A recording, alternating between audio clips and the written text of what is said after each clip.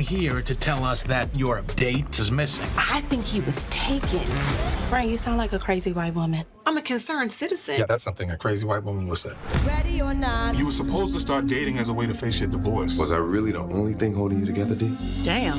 Excuse me. Would you mind your damn business? Gonna find you. I am in search of a man with whom I had a beautiful connection. Yo. This is a bad plan. If anything feels off, we'll go. Off. Murderer. Honey. Yeah. We just wanted to talk. We can talk on the way. Hop in. Oh, no. We just get ourselves kidnapped. Who are you? Diarra. Diarra? Diarra. Keep my name out your...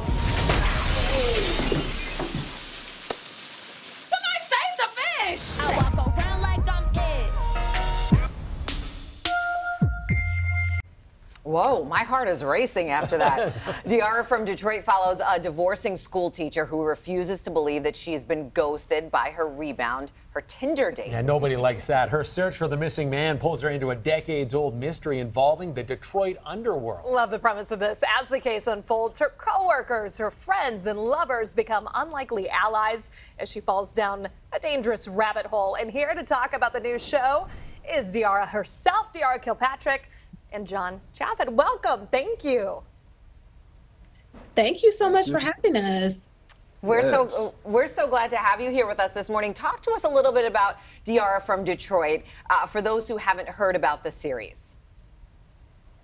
Well, like you said, I play Diarra Brooklyn, who is a school teacher who's going through a divorce. You know, she meets a nice guy on Tinder. They hit it off, and she thinks this is it. She thinks this is her rebound, and unfortunately, he ghosts her.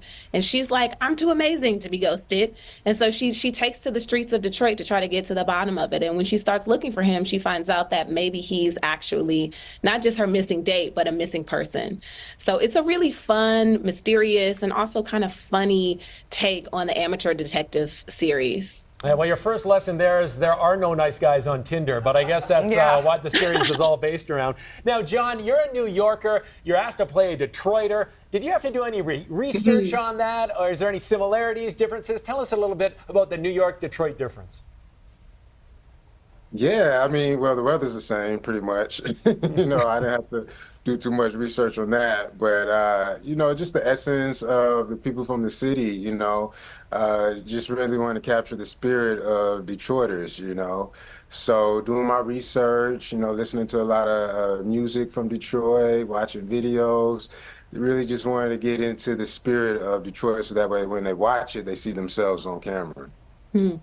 We love that. Speaking about seeing themselves in the city on camera, what were your favorite areas of the city filming here locally? What stands out? Oh, man. Oh, man. We actually didn't shoot in Detroit. You see a lot of Detroit B-roll, but unfortunately, this is such a good opportunity to talk to Detroit voters. You guys voted down the tax incentive. And so a lot of really wonderful projects that are set in Detroit don't have the opportunity to film there. So this is my little PSA of like, please bring it back. Please vote for the tax incentive. We did infuse as much Detroit in the show as we could. Obviously, I'm a native Detroiter.